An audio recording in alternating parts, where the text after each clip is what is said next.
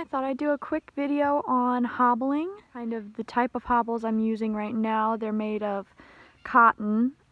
Before this, I only ever used leather hobbles, and I have to say I really like using these, especially for the starting, just because the leather hobbles look really nice, but they can be a little hard for me to get off, like after they've hopped around, which the way that I taught this horse to hobble, I think she hopped around for 1 day, and then she was totally fine. So I really like this way of teaching a horse to hobble. If you want to see how that's done, I'm not going to be covering that in this video, only because she is the first horse that I've taught this way. My other 2 horses I taught by slapping them on, holding the rope, making sure they wouldn't crash into a wall, and then saying good luck.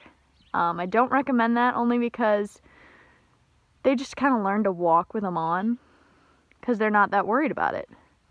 And this way, so far, I have not had her walk. So I'm just going to do a little video showing you kind of how these hobbles go on. And if you want a video on how that's taught, I would probably look elsewhere, only because this is the first horse I've really taught to hobble properly, and I feel like it's one of those things, if you do it wrong, it can go really, really badly. And I just don't want to get somebody hurt because I tell somebody something and they don't know. So maybe once I've hobble trained 5 or 6, 10, then I'll actually do a video on how I teach it. But for now, it's just going to be a little video on these cotton hobbles. I actually made this pair. It's pretty cool. So I'll show you that, and wish you good luck. If you do have questions, you can always message me though, and I'll help as much as I can. Okay, so before I put them on her, I thought I'd just show you really quick. Here it is. It's just a regular 3-strand braid, so it's nothing too complicated. And then it's got a loop on this end, and it's got a Spanish ring knot that will slide up and down. It's kind of hard to move with one hand, but you'll have to take my word for it.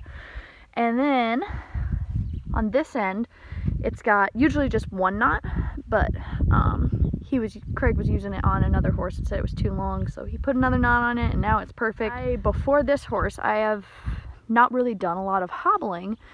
I don't know, it was never something that I really cared that much about. And having worked with her on some of the stuff I've worked on, I have figured out that it is definitely an important part of a curriculum, and I will be using it. It's just a really good skill to have, because it's like the more I teach my horse, the less problems she's likely to run into.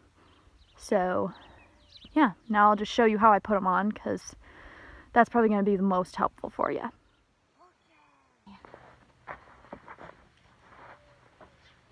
So now I'm just going to show you how to put these on. Hopefully this is a decent angle, since it can be confusing. Basically, I'm going to put it around, and I'm going to wrap it. So she's a little afraid of ropes, so I always try to present it nicely. Go around that outside leg, twist, twist, and I usually get like 3 twists, and then I just make sure my Spanish ring knot is open enough. Since it's got 2 knots, it needs to be pretty open. And then if I were really worried about her hopping around, I would slide my Spanish ring knot back over here, and now she's pretty much locked in. Even if she went to like hop around, these are not gonna come off, which is really nice, just because, you know, I mean, it's a cotton rope. Without that little fastener, I feel like they'd just flop off. But then it's really easy, because you just slide this back one more time, and sometimes it's a little tight because they're wet, so they were wet this morning. It's been a little misty. Take it off, and then you can just untwist it and pull it, and your horse is free. But these are really nice. They're really quick, easy, and like I said, they're really great for when you start them, just because even when they hop around like that, they still come off super easy. And Marv has hopped around a lot, and I only had leather hobbles, and there were definitely times where I was like, this is going to be hard to get off.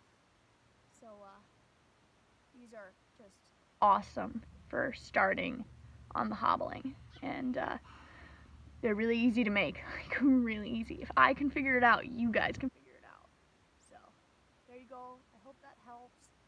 So sorry it took me this long to make it. I just get fixated on one project and I forget about another, but finally did it. Hopefully it's actually helpful, and if you have any questions, you can always message, you know. I'm always there, and I want to help people as much as I can. I've gotten a lot of help in my life, and I still am, so I want to pass that on to everybody else if I can. So, good luck, everyone. Oh, are you going to say goodbye?